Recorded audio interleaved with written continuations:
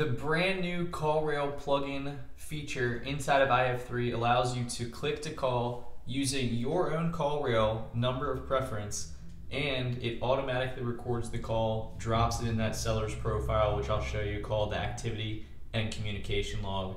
Really, really cool feature that allows you to consolidate the numbers that you're communicating with your sellers with that potentially came in from that same marketing tracking number if you're using Callrail, which most of our members are using. And it also allows you guys to auto record those calls so that you can listen to your team, evaluate maybe their performance or how they're talking with your seller leads, or maybe just pick back up and re-listen to a call from a few months back just to see what was going on with the seller at that point. So if you would like to talk to our team as well, I wanted to send this link out, investorfuse.com/I-need-a-demo. Our team will be more than happy to get on a consultation call with you, can show you around the platform, and most importantly, hear about your business and see how your sales process and how your teammates would fit into IF3. So let's go ahead and jump into it. I'm gonna go to an opportunity here. Let's go to Tony Stark, and I'll go to the linked opportunity for him. So this is what an opportunity would look like, and typically you'd be looking in the action section, and I already marked this deal as closed, but I'm just going to use this because I like the phone number here. So typically there'd be some type of follow-up call or follow-up task, and you'd want to be able to give that seller a call. So pretty much all that you have to do is click this click to call, and this, I'm going to zoom in a little bit, this is exactly where you want to click. You can see the blue and silver InvestorFuse and Callrail icon right here, and pretty much what this is going to do, one click, I'll take my hands off here, it's going to start calling this lead here automatically from the number of your preference. So let me listen to, I'll actually leave a voicemail here just so we can show what it looks like.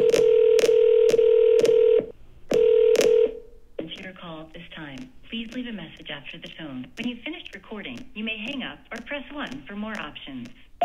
Hey, this is Carlos with the Buying Property Company. I'm following up on a property that we had spoke about on 123 Main Street and was seeing if you were still interested in selling. Feel free to give me a call back right on this number here, and we'll be more than happy to help. Oh, so I'll go ahead and hang up here in Callrail, and then let me go to IF3 and see. Okay, and here we go.